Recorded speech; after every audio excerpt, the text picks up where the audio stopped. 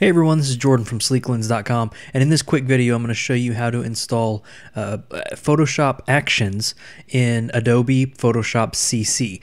Photoshop Actions are kind of like recipes or presets that you would use in Lightroom, and they're really easy to install and really easy to use. So let's go ahead and get started and I'll show you how to do this. Okay, first thing you need to do is download a Photoshop action. You can find a bunch of them over at Sleeklens.com. They have a bunch of great Photoshop actions there.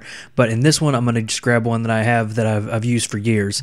And so I'm going to grab that and just install it. So the first thing you need to do is download the preset and then go to the photo that you want to apply the preset to or the action to. And then go to Window and then go to Actions.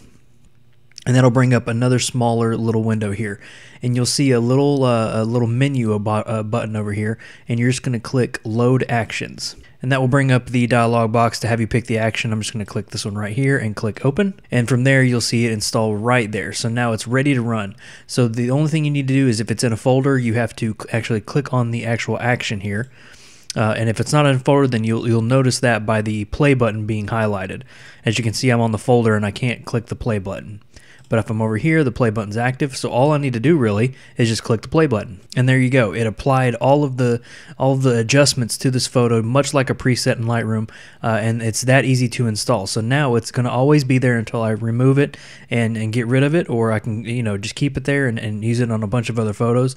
And what's really cool about Photoshop Actions is you can see exactly what they did over here. So this one, here's a curves layer or a levels layer, and then here's another duplicate of the original image, and it already applied a color overlay.